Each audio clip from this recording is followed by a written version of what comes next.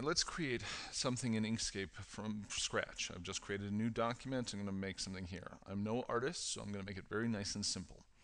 What I'm going to do is I'm going to create a Christmas tree because it has lots of different shapes. So I'll make a rectangle. I'll use the rectangle tool, click and drag, and I can get a rectangle. Now it'll take default colors and things, whatever's here. In this case it's white. You can see fill and stroke, white with black line. I can choose different colors in this palette down here. Click and it'll choose that as the fill. I can adjust this by double clicking and get the fill and stroke panel here.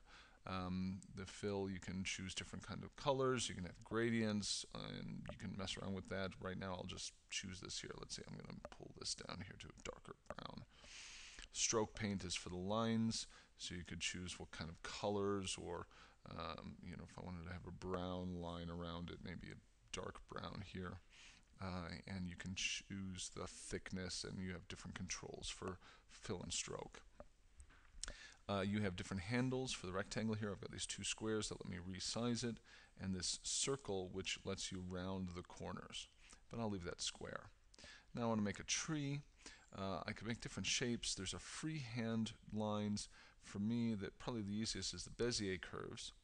And if you click on this, if I click and it draws a line coming out, click again, I get a sharp point. It gets an angle. You can see there's a point. If you click and drag, you can get a curve through that point. So I'm going to get nice little curves here. Click and drag, and then click to get a point at the end.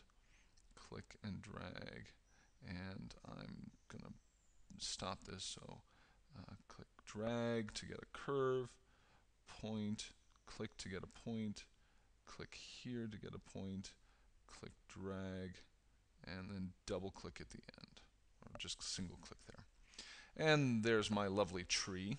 I want to fill it with green, so let me scroll through these things and see there's a nice green color. And I'm going to make stroke, no stroke, so there's no line around there. Now it's not a very pretty tree.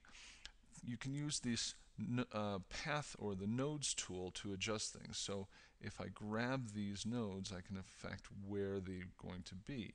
And that lets me clean it up, make it a little bit more. Ooh, I grabbed one of the handles, and now it's all messy. Let's see, I'm going to grab that handle. If you grab these curvy handles, it all turns around, and then the square lets you actually move the node. So I'll just leave that there. If I had more time, I'd get interested in that and change things around. But for right now, that's fine. Now let me put some circles on there. I'll click and do a circle. Now there's nothing on there, so let me choose a red ball, and I'll do another one. Now one of the things to know is, and as I click and drag, down at the bottom you might see where it says ellipse, it says control to make square. So if I hold down the control key on my keyboard, it's going to keep it as a pretty good circle there. Okay, so if I hold down, if I don't hold down the control key, I can get all kinds of different shapes. If I hold the control key, it's going to constrain it either to be an oval this way, or if you drag it more or less a 45-degree angle, you'll get a nice circle. So click, and then notice that the circle, you've got different handles. You can stretch it out then if I want to.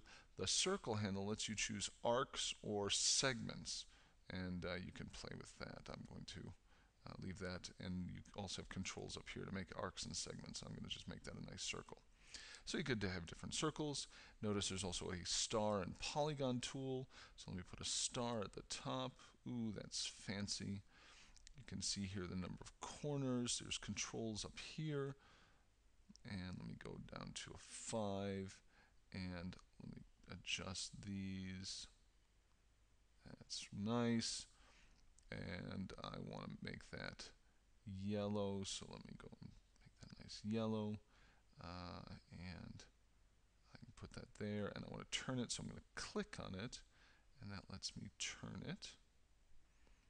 And there's some of the tools and some of the basic overviews. that's pretty much a quick overview of Inkscape. Look for more tutorials and you'll find different things you can do.